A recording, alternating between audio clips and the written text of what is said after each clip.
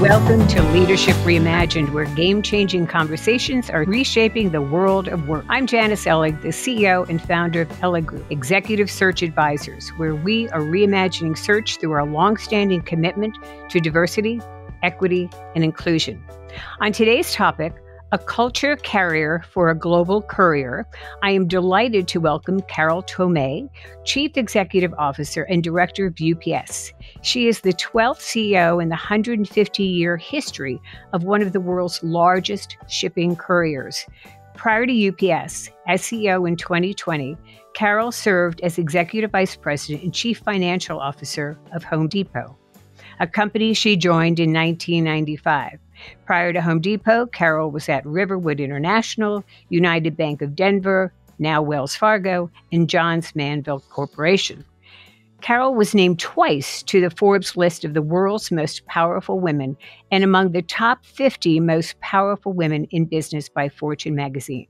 She is very busy these days, and we're going to talk about that. So, Carol, thank you so much. I'm delighted you could join us today. Well, Janice, thank you very much. I'm delighted to be with you. So, you are the first woman to run UPS in its 115-year history, and a leader who was not an insider.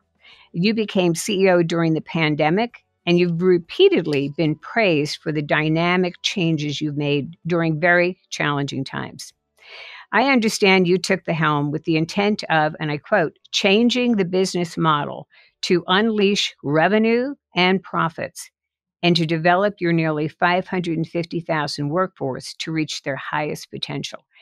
Coming into this role during the pandemic, what was your strategy around this business model about culture and growth? Well, Janice, it was so interesting to onboard during the beginning of the pandemic because what I thought I would be doing didn't happen. I thought I would be traveling the world, meeting UPSers, meeting our customers, spending time with our communities in which we serve.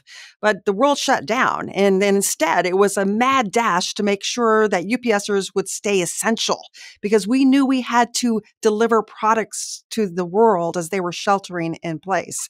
And candidly, we weren't ready for that. We didn't have all the masks and hand sanitizers and gloves and just the operating procedures necessary to make sure our people were safe and that we could take care of our customers. So we scrambled about and we got all of that put together so that we could continue to take care of our customers.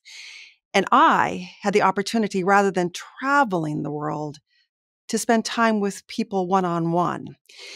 And that allowed me to get into the heart and the soul of our company in a way that I hadn't done before as a director.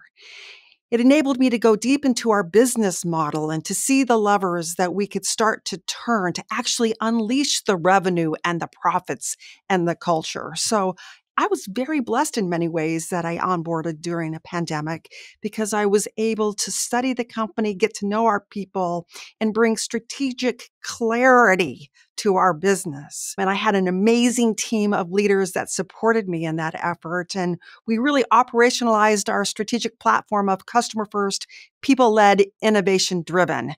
And we did that under a theme of better, not bigger. And what that meant is that we were going to lean into the parts of the market that really valued our end-to-end network, that we were going to shed businesses that were value destroying, that we were going to unleash the power of our more than 500,000 people by focusing on making UPS the best place to work. And I will say now, after 2 years of serving in this role for this amazing company, we've actually done a lot. We've delivered the highest revenues and profits in our customer history, and our likelihood to recommend score is the highest it's ever been. That's incredible. So those revenues have really increased. You took a challenge during the pandemic and turned it into an opportunity by getting closer to your employees. Now, you've got 500,000 employees, and you are handling over 25 million packages a day. These numbers are daunting. And you talked about the company and harmonizing the workforce to be one UPS with union and non-union workers. So how do you make that magic happen? I mean, I'm always going to the UPS store to send something, and I know it's going to get there, so I know that the quality is going to be there. How do you make that happen, Carol? Well, first, thank you for your business. We very much appreciate that. 7% of all of our volume starts at a UPS store. Isn't that cool? Those stores are super important to us. In terms of your question, how do you mobilize a company of scale? Because we are a company of scale. We deliver packages in more than 220 countries and territories around the world every day. The way you do it is to land on purpose. We knew what we did. You called it out. We deliver 25 million packages a day. That's what we do. But we hadn't declared our why. So early on in my tenure, put together a cross-functional team of UPSers and challenged them with our why. Help us define our why. So they did a masterful job of interviewing UPSers, retirees, customers, communities, and brought back, themes of our why, our purpose. And we iterated, and we finally landed on our purpose. And I'll share that with you now. It's moving our world forward by delivering what matters. And no matter what position or role you have at UPS, you know what that means? Because you can unpack that in so many different ways. It's not just about moving goods. It's about doing good too. And that rallying cry, it's pretty simple, not very many words, but it's a rallying cry that all UPSers can get their head around. That's amazing. Love that purpose statement and that one UPS, but moving our world forward by delivering what matters. Because I understand too, you were interviewed on CNBC recently and talked about, like, during the holiday season, the corporate office was out there helping on the front line. Is that true? Yeah, that is true. And in fact, I believe in servant leadership. I think that's what we're all about. We're not here for us. We're here for the men and women who are delivering packages for our customers. So during the holiday season, we were all out delivering packages. And I'll tell you what, it's hard work. It is. I did really well, Janice. I did really well until my very last delivery. And UPSers, we park our package cars on the street and then we walk up the driveways to the home. And my last delivery stop was a home on a hill. Okay, fine. I can walk up a hill, but it was 7 cases of wine. I'm like, oh my gosh, I need some help. I had to call in some reinforcements to get those packages delivered. Oh, that's amazing. I love that picture. So now when I go to UPS this holiday season with all my goodies and I look like Santa Claus, I know that Carol will be there as well as all of her employees. I will be there. Yeah. I will be there. It's interesting because you had a 24-year career at Home Depot, most recently as CFO, and you were a director of UPS since 2003. So you knew the company. But when you were tapped to take on that CEO role, again, a company you knew very well, it was your first CEO role. And you had to come out of a brief retirement, but you said that this role was your calling. What did you mean by that? Well, I had an amazing career prior to my retirement, most of it at Home Depot. And what an experience that was. I started when the company had just 400 stores and $14 billion. And now, goodness gracious, it's almost 3,000 stores and hundreds of billions of dollars. It's an amazing company. And I learned so much. But I had retired and I was out on my farm, enjoying my farm. We had stood up a family foundation with my husband and I was doing a lot of board work, UPS and then other corporate board work. So life was good. But when the UPS was working on their CEO succession plan, they developed a persona of the skills and attributes that the next CEO should possess.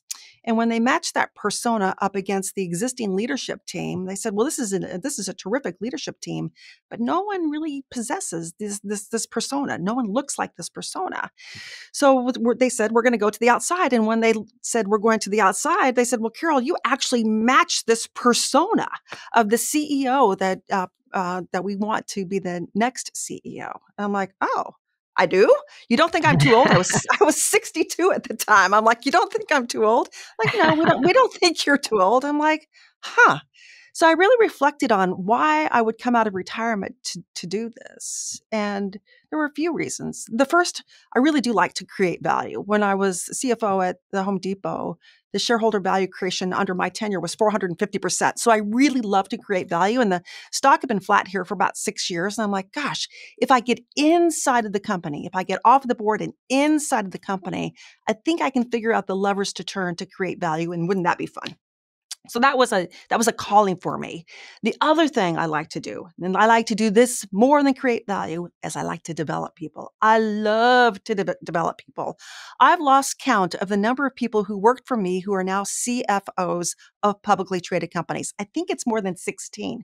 I also have people who work for me who are CEOs of publicly traded companies, including Ted Decker, who's the CEO of Home Depot, and Hal Lawton, who's the CEO of Tractor Supply, and the list goes on and on. I love to develop people. So I'm like, gosh, if I got into this company, I could really develop people. Wouldn't that be fun? And then, Janice, I talked to my husband. We're married now nearly 40 years. And I said to Ramon, I said, what do you think? What do you think about me going back to work? And he said, would you please go back to work? You are driving me crazy. So, so I had his support, which is really important. You know that old saying, I married you for life, but not for lunch? That was really turning out to be true in my life. So I had his support, and really I was incredibly blessed that the board asked me to come on board. It's been an amazing experience. I love what you had to say about yourself, but I look at your board, it is quite diverse. I look at your executive committee, your team, it's very diverse by age, by ethnicity, by backgrounds, by gender.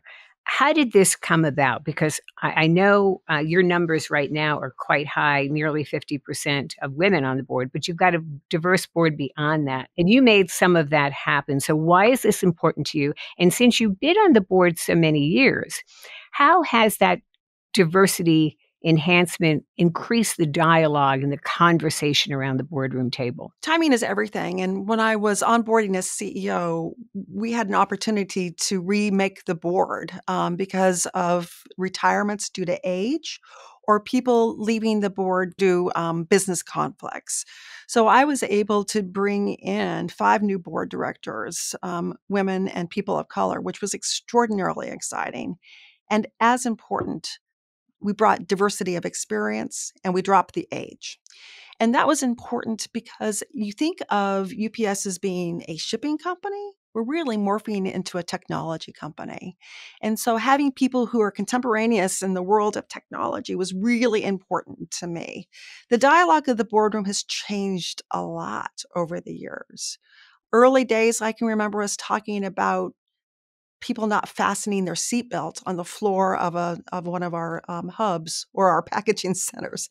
We don't talk about seatbelt fastening anymore. We talk about digital fluency.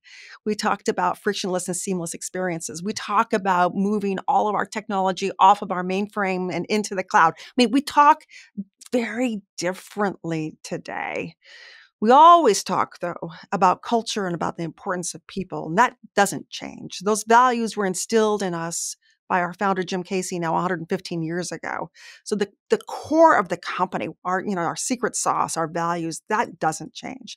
But the nature of what we talk about at the board, the nature of what we talk about as a leadership team is really different. I'm putting what I call the top of the house, the top 150 leaders of our company through a 2-week training program in partnership with Emory University here in Atlanta, Georgia, to increase our digital fluency. Because we must. I wasn't born with a cell phone in my mouth like all the kids are today. But we've got to increase our digital fluency because everything is moving to a simple, frictionless experience, and commerce is being conducted on a phone. And if we don't have that experience for our customers, we'll get left behind. So I'm super excited about what we're doing in that space. And our board and our leadership team is all in. Well, what you're doing too in terms of educating your board can go forward in the future for the company, and educating your leadership team, and to hear the number of people who have reported to you in the past who are now in higher level positions as CEOs and such is a remarkable legacy. A remarkable legacy. in terms of what you're doing to develop people.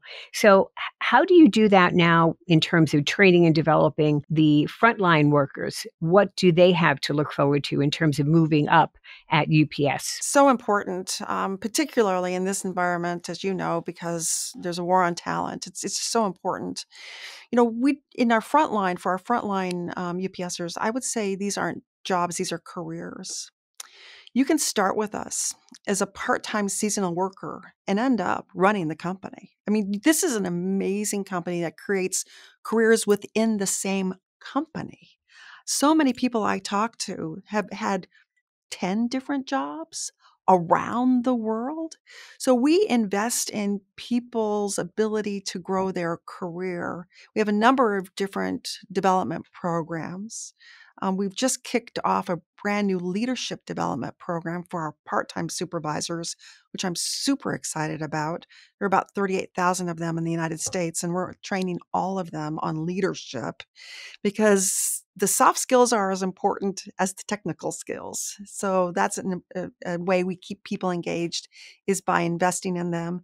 And oh, by the way, our jobs are high-paying jobs. So that's a motivation too, right? Get Right, into the right. family because you can make a good living for your family. And with the stock, given your earnings, right? Yes.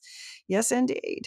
Talk to me about the earnings and how that has grown over the years since say the last 3, 4 years and since you've been the CEO. So we've done a number of things.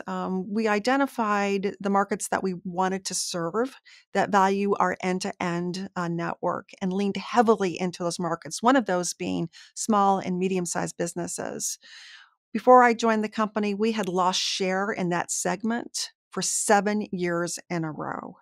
When I onboarded, I'm like, well, what's getting in the way? Why can't we gain share in this segment? Because it's a very profitable segment. And I was told, well, we don't have the fastest ground time. We get beat when it comes to time in transit. And I'm like, well, what's going to take to fix that? And they're like, well, money. I'm like, we have money. Let's invest in that. So we pulled the investment forward, delivered it, 9 months ahead of time. And as soon as we improved our time in transit, we started to gain share. We've gained share in that segment every quarter since then, every single quarter. Our SMB penetration will be about 30% this year. So really pleased with that. And that's certainly helped in terms of the revenue quality coming into our business. We've also looked at productivity differently, not as a one and done, but actually as a virtuous cycle. And productivity for us is simply measured by packages per hour. And so by investing in automation and technology and in methods, we are improving the packages per hour or the productivity of our business. We are also very disciplined on how we allocate capital. We had been a bit of adventurous when it came to capital allocation. Now we're very strategic, very disciplined, and those are showing in great results. Our return on invested capital increased 900 basis points last year from what it had been the prior year. So, yep. So Wow. the team's doing a really nice job of driving value here. That's an impressive statistic. Thank you, Carol. And now a quick reminder to our audience. Our topic today is a culture carrier for a global courier. And we're speaking with Carol Tomé, CEO and Director of UPS. The topics we cover, like today's, are all current, and a new topic with a new game changer is released every month. This is a great way to stay current on relevant issues happening around us. Now let's return to Carol Tomé. So, Carol, I recently read that you are going to be carbon neutral by 2050, an extraordinary goal needed by most companies. What does it mean, and what do you need to do to be carbon neutral? As you will appreciate, we are greenhouse gas hogs. We drive a lot of vehicles, we fly a lot of planes. In fact, we emit over 35 million metric tons of greenhouse gas every year. So our commitment is by 2050 that we will be carbon neutral. In other words, we will reduce our carbon emissions or we will deploy carbon offsets that help us reach that carbon neutral goal. We've already started. We have, for example, a rolling laboratory of vehicles that are powered by alternative fuel. Think about electric vehicles or vehicles that are powered by compressed natural gas. We have started to change how we power our buildings by powering our buildings with renewable energy. For example, we have 2 data centers that power our network. Those are now powered by renewable energy. To put that into perspective, that's the equivalent, the amount of electricity necessary to power 5,000 homes. So we have put out goals along the way to 2050 to drive down our carbon emissions, and we'll report on that every year. But we think it's not only good for business, it's good for the planet. That is absolutely true. And I think every company needs to be doing a lot of what you're doing. Do you see any obstacles in your way or anything that will throw off that target year? Yeah, the long pole in the tent is sustainable aviation fuel. We fly about 600 planes every day, and there is not enough sustainable aviation fuel available in the market today. So we're going to have to work with the airline industry, and we are, and the manufacturers of alternative fuels, and we are, to get a solution. And this isn't just a problem for UPS, it's a problem for anybody who's flying a plane. Now, here's an exciting thing when it comes to aviation. We are working with a company called Beta Technologies, and we'll take our first, what we call electric vertical and takeoff landing aircraft. We'll take delivery of that aircraft in 2024. This is actually a plane. It's a cargo plane powered by a battery. Now, it doesn't carry a lot of cargo and certainly can't fly across the ocean, but it could be a feeder aircraft. So if you think about small feeder aircraft that are flying around the country, helping us move packages around the country, we could replace all that aircraft with this electric aircraft. So we're super excited about that. That's so exciting. So much to come, right? So I want to turn a little bit to you and your background. And I know you were recently interviewed and you referenced a photograph your sister showed you that you never seen before. It was 4 generations of women in your family, your great grandmother, grandmother, mother, and you as a baby. So what went through your mind, Carol, when seeing these 4 generations, and what do you think these women would say of you today? Well, it was just such a special moment looking at that photo, because I knew my great grandmother as a little girl, but what I didn't know about her until I was an older person is that she was a wagon train homesteader. At a time when women couldn't even vote in this country. So as I looked at that photo and I looked at my great grandmother to me as a baby, 4 generations, I'm like, wow. We say women haven't come very far. We've come a long, long way in 4 generations. And we're just getting started in so many ways. And I think what my mother, my grandmother, my great grandmother would say to me, because they told me this when I was a girl, you can do anything and you can be anything. That's so wonderful that you remember that about your great grandmother. And so if she could see you today, wouldn't she be so proud, right? She would be, and her hair white as snow. And parts of my hair are white. So I'm keeping it's gray, mostly gray, but parts of it are white. So I'm like, maybe I'll have her hair one day. So Carol, as other women, try to move up into the C-suite and to the CEO role, and you're one of less than, I think now 40 or 45 women in that role. Did you have a career path or design in mind? Was it the influence of individuals in your family, the influence of others? What brought you to where you are today? And then what would be your advice to women who seek to move up that corporate ladder? Never in my wildest imagination did I think I'd be doing this. Never. I started as a banker. I really wanted to work for my dad, who was a community banker in Jackson, Wyoming. I don't know if you know Jackson, Wyoming. It's a beautiful place.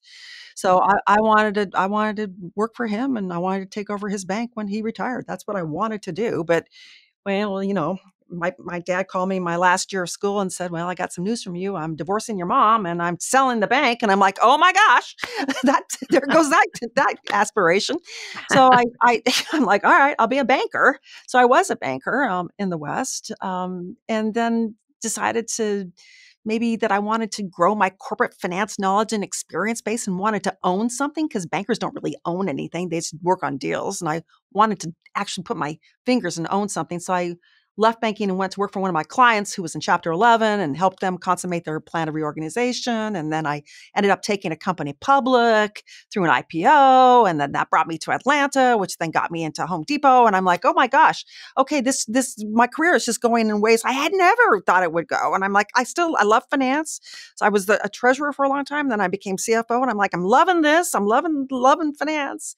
But I kept getting opportunities to do different things. And my toolkit just kept getting expanded. So I was running strategy and I was running IT. And I'm like, I love to develop people. And I'm like, hey, maybe I could be a CEO. Maybe I could be, right? I did never planned it, never planned it. But I'm like, well, maybe I could be.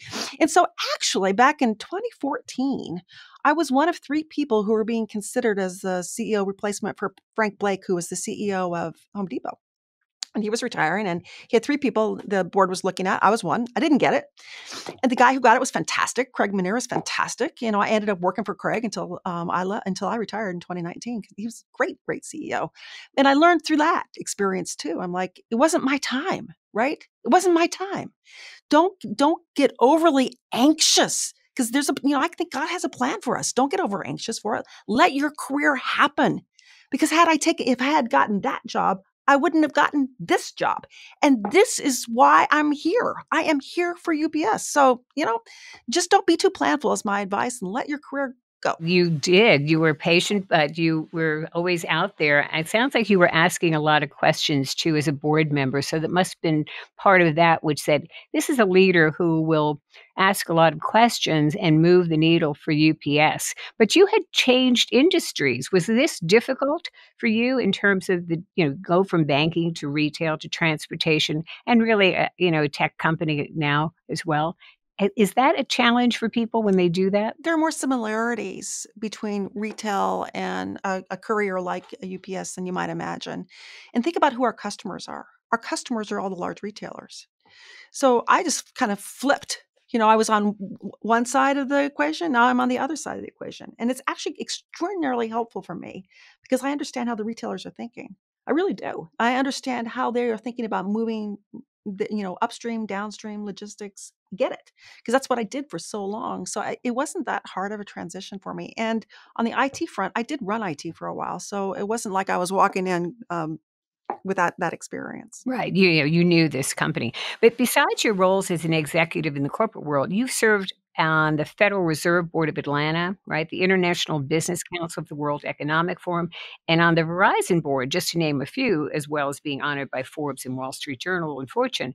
So these experiences sound like they also added to what you're doing today. Is that what you have found in terms of all these experiences leading up to your role as CEO of UPS? Without a doubt. I'm incredibly blessed that I've had lots of experiences. I started working back in 1981. So my personal toolkit is really full of tools that I've, built along the way. So when I need to pull out a tool, I can. Here we are facing incredible inflation in the United States. I'm like, when I started working back in 1981, it was highly inflationary. In fact, the interest rates were double digit back then. Right. And I remember exactly what we did to manage through a highly inflationary market. When I was on the Federal Reserve Board of Atlanta, it was during the financial crisis. So I was going up and meeting with Ben Bernanke and that whole team during the whole crisis. So when we, went through the recent pandemic crisis, I'm like, I know how to manage through this because I've already gone through this once before. So I just go into my toolkit. It may not be exactly the same experience, but there are enough similarities that it can help manage through whatever comes our way.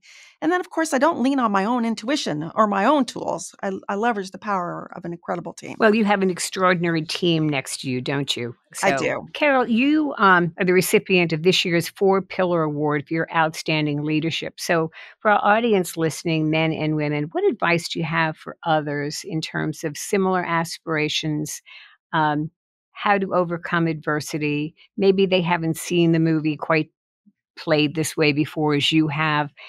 How to get to that next level? What advice do you have for them? I always go to Maya Angelou, who's my favorite poet, and she said, don't make money your goal. Instead, do what you love and do it so well that people can't take their eyes off of you. And so I think that's the first place to start is do what you love and do it so well that people can't take their eyes off of you. The second place, though, is to don't aspire, but rather serve. I'm a big believer in servant leadership. And if you put people in front of you, if you put them ahead of you, if you are there to serve them, it's amazing what comes back at you. It comes back at you in waves, like tidal waves. Like, stop. I'm just here for you. But what comes back at you is pretty amazing. When you listen to those frontline workers, you do really get what's going on. I'm sure you've listened to them and seen, oh my goodness, we didn't see that problem before. Now I know how we can correct it. Has that been part of your listening that you've done as a CEO? I listen a lot. I read all my emails. No one scans any of my emails. And people are really great. UPSers and customers are really great at sending me notes. And it's very helpful. No, it's extraordinarily helpful because rather than poo-pooing what they say, I'm like, let's go check this out. And oftentimes we find we have an opportunity. And when I go out to one of our package centers or one of our hubs, I don't take a list of things they need to do. I bring back a list with me of things we need to do for them. And I'll just sit at the table with our part-time soups or our drivers or whomever's willing to spend time with me and listen to them. And they'll tell me. They say, this fan isn't working. I need, they'll go through the list. And I'm like, yep, I got it. And we can address this. And sometimes we can't, but oftentimes we can. One of the biggest issues facing our country is available childcare for working parents, particularly working women. And I'm like, okay, what can we do? So we're going to pilot. We're going to pilot 2 childcare centers in 23. I don't know how it's going to go, but we're going to pilot it for our working people because I think this could be transformative if we can figure this out. I love it. Any parting words for our audience, including, I loved what you said in the beginning with you've got a great partner, your husband, in terms of saying, go do what you love, do it. You do need the support of people around you, your partners in life, your advisors, and the finding your calling, loving what you do. Is there anything else that you would give our audience as parting words? Yeah, the thing I would add, Janice, is the power of purpose. It's been a rallying cry for our company, moving our world forward by delivering what matters. And as leaders, I think we need to focus on our personal purpose. And for me, I've really reflected on this a lot during my tenure here at UPS. And I've landed on this for my purpose. And it really keeps me centered in this really crazy world. My purpose keeps me centered. And I'll share it with you. It's lead to inspire, serve to create, give to remain. And, I can recite those words even at 3 o'clock in the morning when I'm worried about something. I'm like, this is why you're doing it. This is why you're doing it. And I just get up and go, right? I don't get too stressed out. I just get up and go because I know why I'm doing it. That why is really important. So, Carol, say those words again. I lead to inspire. I serve to create. I give to remain. Well, I'm going to start my weeks with those words. That is living a purpose-driven life and being a servant leader, and so inspiring to your UPS associates and your staff and your board. You really are an impressive leader, Carol Tomé, and I thank you for the time that you've spent with us today and the words of wisdom. And I look forward to having you come to New York City, and we're going to go to some UPS stores together, and I'll show you some of my favorite ones. Awesome. That'd be great, Janice. Thanks so much for your conversation. Really appreciate it. Thank you, Carol, again for joining us today and sharing an incredible story. And the growth of UPS is so impressive. And to our audience, thank you for tuning in to another game-changing conversation on Leadership Reimagined. You can find me on Twitter, LinkedIn, or visit our website at elligroup.com. Thank you for joining us today with Carol Tomé, CEO and Director of UPS.